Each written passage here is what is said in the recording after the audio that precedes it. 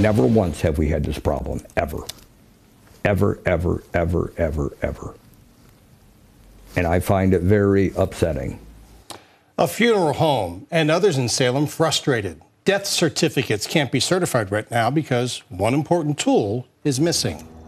Good evening, I'm Dave Sess. I'm Lindsay Watson. That tool is a stamp. And someone recently retired and another person is taking over for now. And a new stamp had to be ordered. Well, grieving families and funeral homes are now waiting for this to be resolved. First News Weekend morning anchor Samantha Bender has our top story at 6.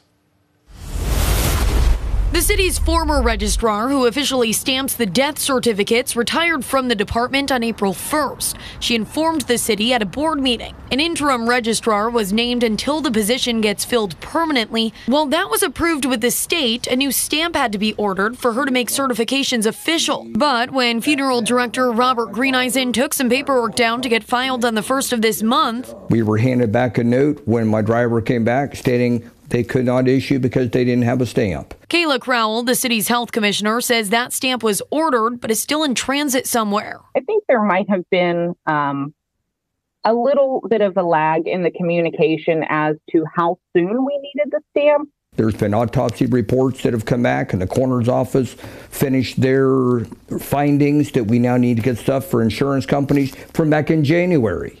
And we cannot get them. We're sitting here waiting. These families have been waiting since January. Greeneisen tells me grieving families are essentially being held hostage. They can't take money out of the bank or handle insurance, and probate court and attorneys can't do anything either. Fortunately, we can still get the burial permits that are needed to do burials and cremations. That we can still get. But other than that, we can't get anything else. There are no other options for grieving families to get the death certificate certified, as they must be issued and certified in the district in which the person passes. We are doing everything in our power. We have called every day to make sure that our stamp is still coming, because we know the importance and the value our department holds for providing all of that to these families. Crowell tells me they did receive word Tuesday that the stamp should arrive by the end of the week. I just want the people of Salem to have trust in our city. I think there has somebody dropped the ball somewhere.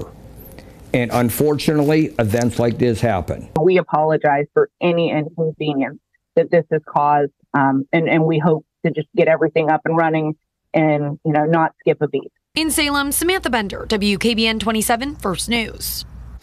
Hi, everyone. I'm Lindsay Watson. Thanks for watching the WKBN 27 First News YouTube channel. If you want more video news, subscribe to our channel. And don't forget to download the WKBN 27 First News app for breaking news alerts.